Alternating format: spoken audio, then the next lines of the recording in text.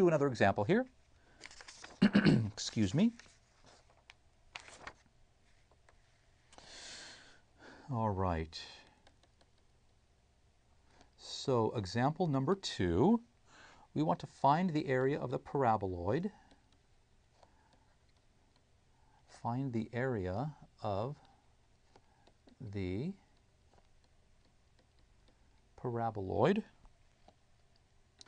Z equals x squared plus y squared. So now it's given, this paraboloid is not given to us in parameterized form. It's given to us in just a straight Cartesian fashion. Z equals some function of x and y. For z greater than or equal to 0 and less than or equal to 5. Okay, so we're trying to find the area of, so we have this paraboloid, and z is greater than or equal to 0, so it's going to be above the xy plane and up to a height of 5. So we want the surface area of that paraboloid. Okay, real quickly before I get into this problem, I want to talk about the notion of length, area, and volume. Okay, length is, you know what length is. It's just, and there is a physical way of actually measuring length. So if I said, what is the length of some curve? Well, what you can do is you can take a string, you can run it along the curve, make sure it's there, and then pull the string taut, and then you can measure the length of that string. So there is a physical representation, a physical manifestation of length.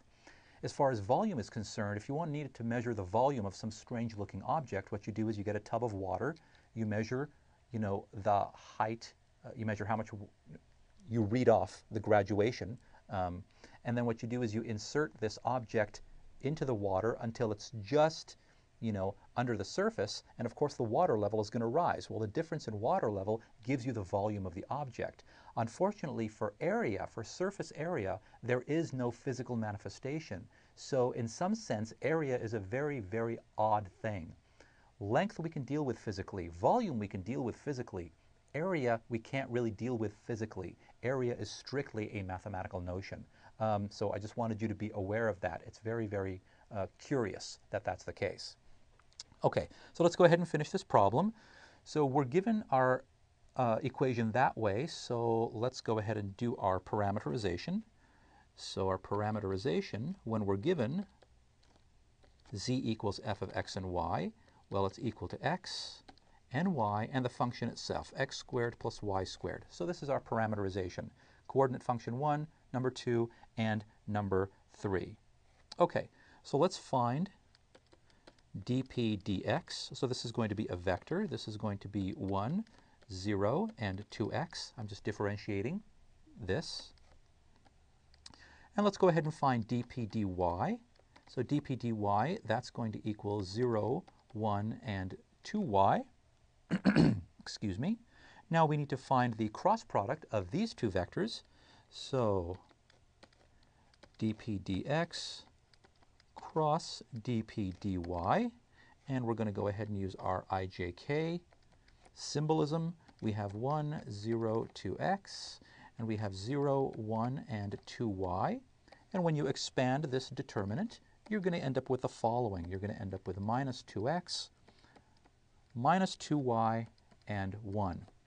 Now in this particular case, I ended up choosing the opposite orientation. In this case, I ended up choosing such that this normal vector, this is the normal vector, is actually pointing into the paraboloid as opposed to out of it. It's not really going to be a problem because when we take the norm of this, the norm is the same, whether it's pointing in or pointing out. But it just so happens that I notice that I have the incorrect orientation. Later that might be a problem, but for right now it's not, and we'll deal with it when we get to it. Okay, so this is our vector. Now we need the norm of this vector. So the norm of dp dx cross dp dy equals the norm of this. Well, it equals 4x squared plus 4y squared plus 1 under the radical. So our differential area element that we're going to integrate, ds, is equal to the radical 4x squared plus 4y squared plus 1 dy dx. That's what we're going to integrate. Now, for z equals x squared plus y squared, we said that we wanted z less than or equal to 5. So x squared plus y squared is less than or equal to 5. Well, if that's 5, then the disk that we're looking at, this length right here, is actually going to end up being radical 5.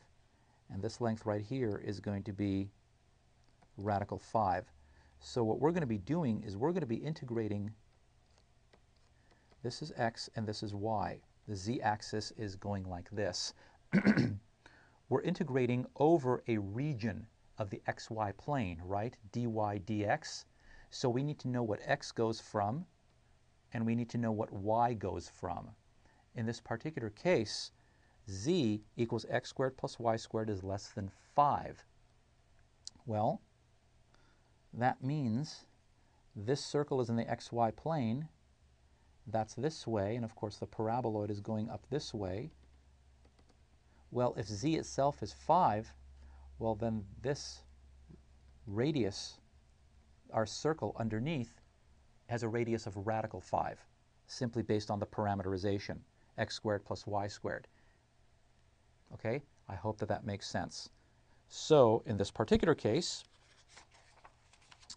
our x is going to run from negative radical 5 all the way to positive radical 5. It's going to go from this point to this point. Excuse me. And our y value is going to go from our y, the height is going to change. So y is going to run from negative 5 minus x squared all the way to radical 5 minus x squared. And that comes from, if I move this x squared over here, and if I take the square root, I get y explicitly in terms of x. Because remember, again, excuse me, I'm integrating with respect to y, and I'm integrating with respect to x. So I have to know what x does and what y does. So my area integral ends up being as follows. Area equals the integral from minus rad 5 to rad 5, excuse me, the integral minus 5 minus x squared under the radical to radical 5 minus x squared under the radical. And of course I have my function, the norm of the cross product, which was 4x squared plus 4y squared plus 1 under the radical dy dx, because this is y and this is x, so I'm integrating that first. When I put this into my mathematical software, I get the number 49.864. There we go. That's the surface area of the paraboloid that has a height of 5.